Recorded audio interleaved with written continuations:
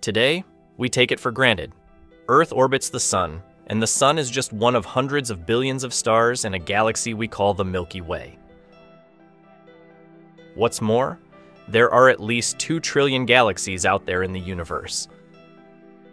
But there was a time when none of this was obvious, a time when our understanding of the cosmos was completely different.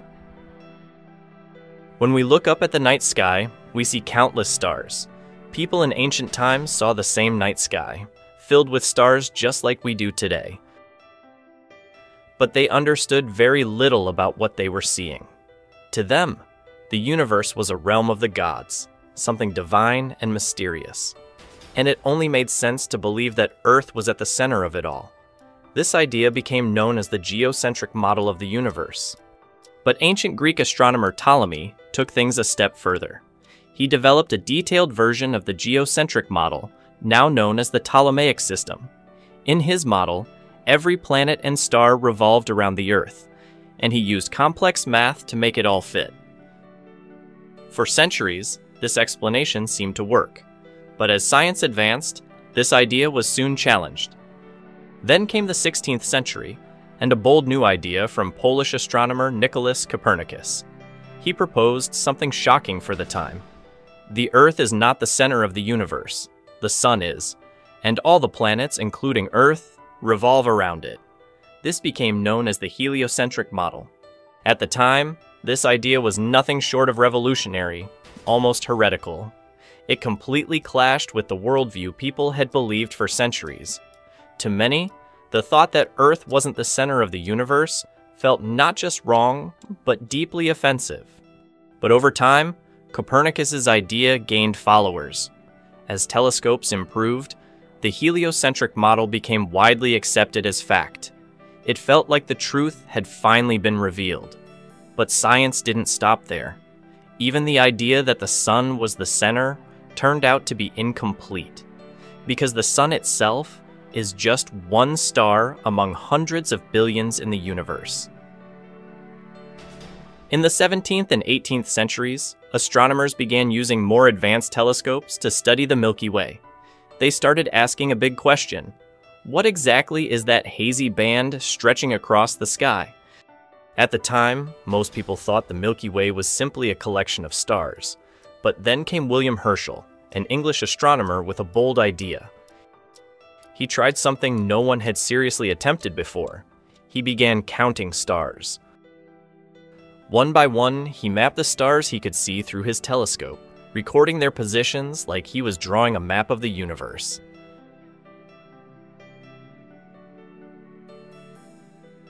Eventually, Herschel reached a striking conclusion. All the stars in the universe seemed to be arranged symmetrically around our Sun. In other words, he believed the Sun was at the center of the galaxy. He drew a diagram, an oval-shaped map, with the Sun placed right at the middle. At the time, it looked like a convincing model, but there was a big problem. Herschel's map was a distorted picture of the galaxy. Why? Because he could only observe a tiny part of it, just the portion of the Milky Way his telescope could actually see. To solve the mystery Herschel left behind, astronomers had to dig deeper. In the early 1900s, they began focusing on something called globular clusters, massive spherical groups of hundreds of thousands of stars, scattered throughout the galaxy. That's when a key figure entered the scene: Harlow Shapley. He believed these clusters weren't just beautiful to look at. They could actually help pinpoint the true center of the Milky Way. At this point, Shapley turned to a special kind of star called a Cepheid variable. These stars have a unique trait. Their brightness changes in a regular cycle. And here's the key: the length of that cycle is directly related to how bright the star actually is. So if you measure how long it takes a Cepheid to brighten and dim, you can figure out its true luminosity. Then, by comparing that to how bright the star appears from Earth, you can calculate how far away it is. In short, by measuring the brightness cycle of a Cepheid variable, you can figure out how bright it really is. And then, by comparing that to how bright it looks from Earth, you can calculate its distance. In this way, Cepheid variables became powerful cosmic yardsticks. Shapley began using them to measure the distances to globular clusters across the galaxy. Using the largest telescope of his time, Shapley studied more than 90 globular clusters spread across the Milky Way, and what he found was astonishing. These clusters weren't scattered randomly. They were orbiting around a common center. Even more surprising, that center wasn't where our solar system is. The Sun, it turned out, was not at the heart of the galaxy. The Sun was far from the center of the galaxy. It was out on the edge. At the time, this was a shocking discovery. The true center of the Milky Way wasn't where anyone had expected. It was hidden, obscured by thick clouds of interstellar dust that blocked our view. So why couldn't people see the center of the galaxy for so long? The answer is interstellar dust. The Milky Way isn't made up of just stars. It's also filled with vast clouds of gas and dust between them. And this dust doesn't just float harmlessly, it absorbs and scatters starlight. Between us and the galactic center lies a massive wall of dust and gas, blocking the light and hiding what's behind it. At the time, astronomers could only observe the universe in visible light, and that simply couldn't penetrate the dust. But Shapley found a way around the barrier. By studying the distribution of globular clusters, he figured out where the center had to be. If he couldn't see it directly, he would calculate it instead. A brilliant example of thinking outside the box. Shapley's discovery led to another big question. Just how big is our galaxy? By analyzing the spread of globular clusters, he argued that the Milky Way was much larger than anyone had thought. At the time, most scientists believed the galaxy was far smaller than we now know it to be. Later, new tools like radio waves and infrared light came into play, and they helped solve the mystery. The light we see with our eyes, called visible light, has a major drawback. It gets blocked by interstellar dust. Like fog, this dust absorbs and scatters light, making it impossible to see directly into the center of the galaxy. That's when scientists turn their attention to radio waves and infrared light. Unlike visible light, these longer wavelengths can pass through the dust, revealing what was once hidden. With radio and infrared observations, astronomers were finally able to see parts of the galaxy that had always been hidden from view. In the 1940s, radio astronomy sparked a revolution, completely changing the way we studied the universe. One of the most important discoveries came when scientists detected a powerful radio signal coming from the center of the Milky Way. This signal wasn't just starlight. It hinted at something far more extreme, a supermassive black hole at the center of our galaxy. Scientists named the source of the signal Sagittarius A.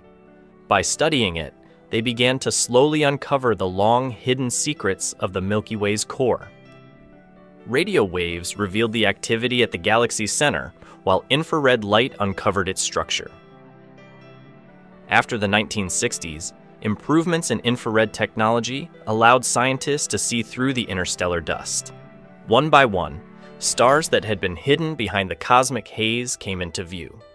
Infrared observations were key in confirming that the center of the Milky Way is densely packed with stars.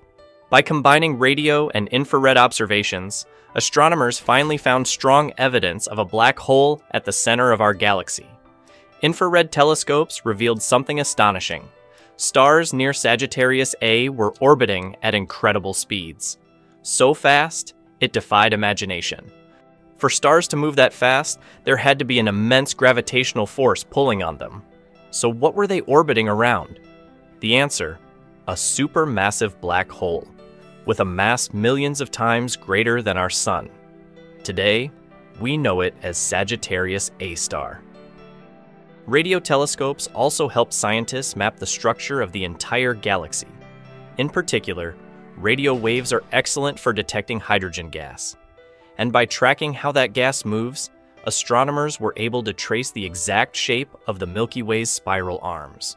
Through this work, they discovered that our solar system lies in a minor spiral arm called the Orion Arm, about 26,000 light-years from the galactic center. Eventually, astronomers moved beyond ground-based telescopes, launching infrared telescopes into space to overcome the limits of Earth's atmosphere. One of the most powerful was the Spitzer Space Telescope. With it, scientists were able to see the structure of the galactic center and spiral arms in stunning detail. Thanks to Spitzer, we now have a much clearer, full-scale map of the Milky Way. Some people at the time may have felt disappointed to learn that we aren't at the center of the galaxy. But as scientists studied the galactic core more closely, they discovered it's actually a hostile, chaotic place for life. With a supermassive black hole at its heart, the center of the Milky Way is bombarded by intense radiation and rocked by frequent supernova explosions. In many ways, it's a cosmic disaster zone. By contrast, the outskirts of the galaxy, where our solar system resides, are much quieter and more stable. When you think about it, the environment we live in isn't something to take for granted. It may just be the perfect haven in a vast and turbulent universe. And realizing that might be reason enough to live each day with gratitude and wonder.